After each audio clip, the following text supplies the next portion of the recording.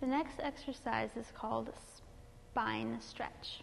So to begin, you have that nice straight back, and remember, it's okay to modify and bend your knees slightly if that's what helps you get up high on your sits bones.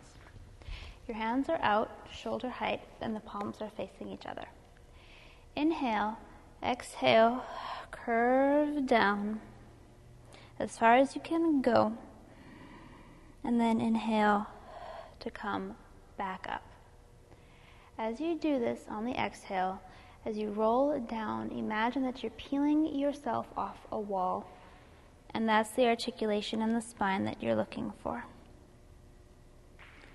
And inhale to come up, again coming up that same wall that you're peeling yourself off of, so you have that nice straight line at the top. Again, exhale and come up.